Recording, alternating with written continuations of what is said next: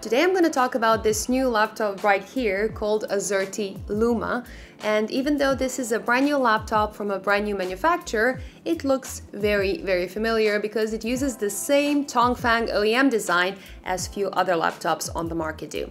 So some of the more popular ones would be the Eluktronics MAG-15, Aftershock Vapor or XMG Fusion 15, but I'm sure there are quite a few others that look exactly the same. And this particular product, I would say it's not so terribly exciting if you're outside of the EU and can already find a MAG-15 with a nice price tag, or whatever model with the same OEM is popular in your region. But if you are in the EU, this laptop will be a pretty great deal for anyone looking for a gaming laptop on a budget.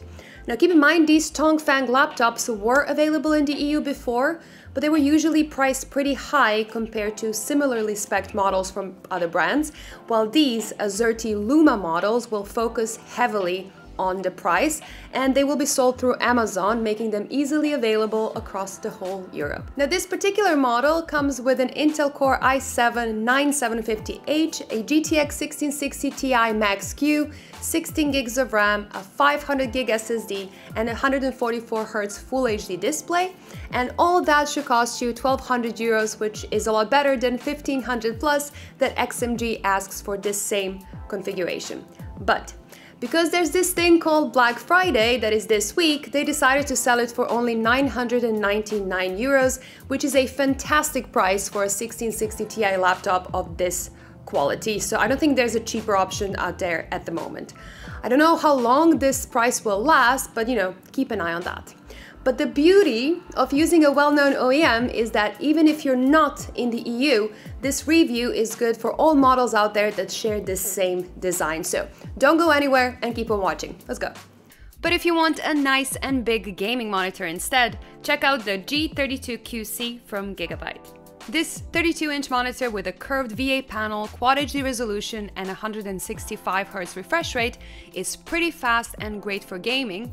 It supports G-Sync and FreeSync, and it also comes with an excellent image quality thanks to its exceptional contrast and brightness. Did I mention it's also pretty affordable?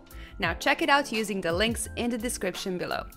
One thing I absolutely love about this laptop is its design and a lack of pretty much anything on it. I'm sure it saves them money not to have their own logo stamped on the lid, but I actually really love this pure minimalism of this laptop.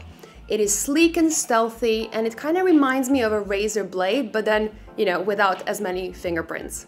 It is not large, it is very light, and it looks quite neutral, so you can easily drag it to work or to school, and no one would guess that this laptop is primarily meant for gaming. Now at first I thought that the chassis was actually made of plastic because it wasn't cold to the touch and it lacked that shine and feel of steel, but it is actually quite sturdy. So I checked the specs and I found out that it's not plastic but actually magnesium alloy that is much lighter than metal, but very sturdy and with a very nice texture that is not too sensitive to fingerprints, which is, very important to me at least.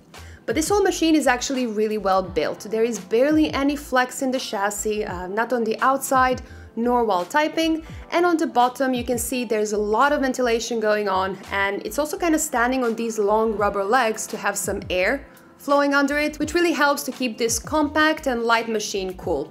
But I'll talk about the performance a bit later. Now you get a pretty good set of connections. You get two USB 3.0 ports and an SD card reader on the right side, and a fast USB 3.2 Gen 2 port and audio connections on the left side. On the back there's the charger, gigabit LAN, HDMI out and a Type-C Thunderbolt port. Personally, I'm a huge fan of having all these big connections on the back of the laptop instead of having them, in your view or even worse, in your way. So in my book, they get a bunch of extra points for that. I am going to deduct a few points because of the size of the power adapter it comes with, because considering the fact that this is one of the lightest gaming laptops that you can currently get, the size and the weight of this charger is pretty ridiculous, and I kind of do wish they opted for a more compact one to fit the product better. Now you can easily open it with one hand, and that brings you to a very lovely and a very sleek inside. And the keyboard is actually a low-profile mechanical keyboard, which I really love. It is not too heavy, but it has a very nice clicky feeling to it, which I prefer so much more over the usual thin laptop keyboards. There is a little bit of wobble in the keys, so I would say it's not 100% perfect experience, but it is much nicer than I usually find in laptops and then even in the more expensive ones out there. Now, of course, if you like RGB, the keyboard is RGB backlit and there is a line on the front edge that lights up as well. Now you can control both of these via the software, and I have to say the RGB is done pretty nicely. It is bright enough and it is pretty consistent across all keys. Unfortunately, the touchpad isn't nearly as good as the keyboard. It has a glass surface, so it feels pretty smooth when you move your finger around it, but there's this little annoying ticking sound whenever you even lightly touch it. The palm rejection isn't working well at all, and it also has this abnormal click on the top part that doesn't really register as a click.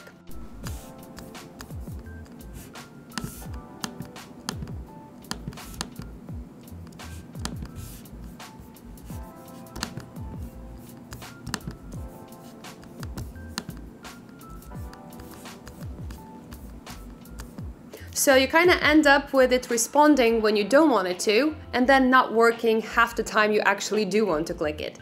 So you kind of really need to make sure that you click in the bottom part, not, slightly above, even though it feels and sounds like a proper click.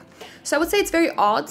It just makes me wonder if it's sample specific and I was just unlucky with this one, as I didn't really see any other complaints in other reviews of other laptops that use the exact same OEM.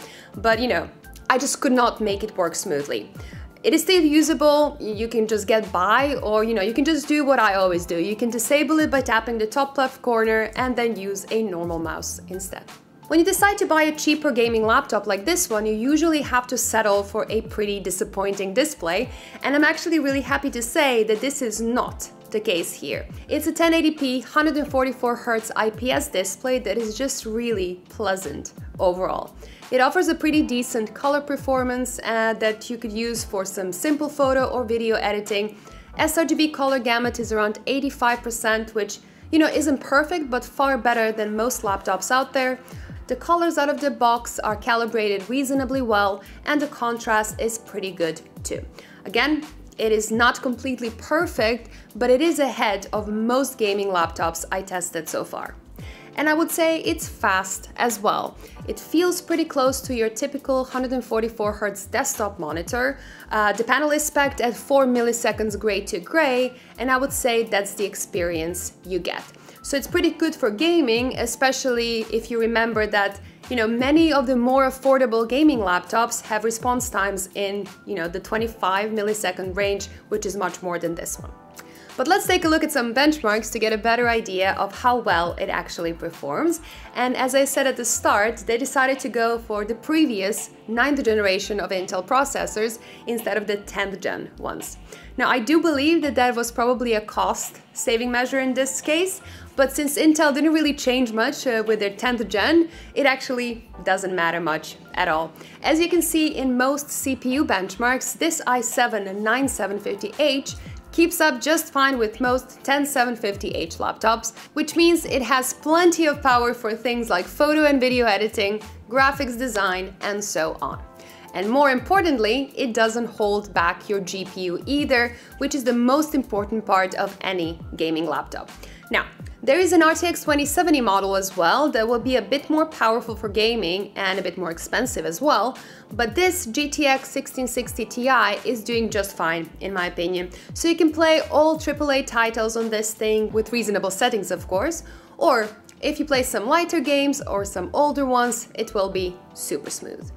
Now, battery life is quite good as well. You get around 5 hours and 20 minutes in the PC Mark 8 productivity test and just over 7 hours of watching Netflix. So it's not really an all-day battery life, but I guess you can leave your bulky charger at home most of the days. I would say thermal performance is pretty good as well, with so many gaming laptops nowadays just going over 90 degrees Celsius on the CPU. it's actually refreshing to see a laptop that keeps it around 80 degrees instead, with a very reasonable GPU temp of 74 degrees. Now it does get fairly loud at around 45 decibels at 50 centimeters distance, but it's not actually louder than most gaming laptops with similar specs. So all the numbers that you see above are from the default balance mode, but you can actually change profiles using this little button next to the power button. You just need to make sure that you don't accidentally turn off your laptop. You can also use the software that's included, which I would say it's pretty basic. And I don't really mind that, but the profiles themselves don't make much sense in my opinion. Now the battery saver completely limits the GPU power, so that's fine for some very light use like typing and browsing. But the performance mode actually causes the CPU to overheat and throttle even with the fans running super loud. So basically, if you want to game on this thing, you should just leave it in balance mode and that's it. This laptop does have a webcam, but it is on a very low end. I guess they had to cut corners here and there, but a few cents more towards a better camera probably wouldn't have hurt that much. Okay, so this is the test of the webcam and the microphone on this laptop, and you know, it's so you can see that they cut some corners when it comes to the webcam quality. It's okay if you want to use it incidentally, that's completely fine. Make sure you have a good light source, but yeah, could have been a bit better. But the speakers are actually quite nice. They have a very pleasant sound that's not too distorted and it's not too sharp, and it has pretty good volume as well. It's much better than many laptops of the same class or even higher. If you're looking for some reliable and fast external storage, SSDs are the way to go. It doesn't matter if you're just going to use them to copy some files, to work from them, for example, or to keep your games on. They're just such a useful tool to have. Anyways, let's open it up. It is really easy to open it up, it's easy to clean the fans, you can change the memory if you need more, you can replace the SSD if you want to, or you can add a second one. You can change the Wi-Fi chip as well, but you won't have to because this is already a Wi-Fi 6 chip. I finally kind of understand why so many people were mentioning the Eluktronics MAG-15 to me, which is the same laptop as this one after all, because honestly, if you put all of this together, touchpad aside, it is a really good laptop with a really exceptional value. Now there's some things that could be slightly improved, like the webcam quality, the bulky charger, and the performance profiles, but most of it is actually great. It has a very sleek, minimalistic design, it has great build quality, yet it's very light. It has a very decent performance and a better display than most gaming laptops on the market. And let's not forget how sweet this mechanical keyboard is. So, if you are looking for a gaming laptop in this Black Friday madness, do not miss on this one. I would say the normal 1,200 euros is a very reasonable price to begin with, but for under 1,000, I really don't think that you will find a better deal than this one. Now that's it for today. I'll put the shopping links in the description down below for those of you that are interested in this laptop, and I will also add some links to very similar laptops for other regions as well if you're not in the EU. And if you like this review, do give me a like and subscribe to my channel to never miss an upload. Bye guys, see you in the next one.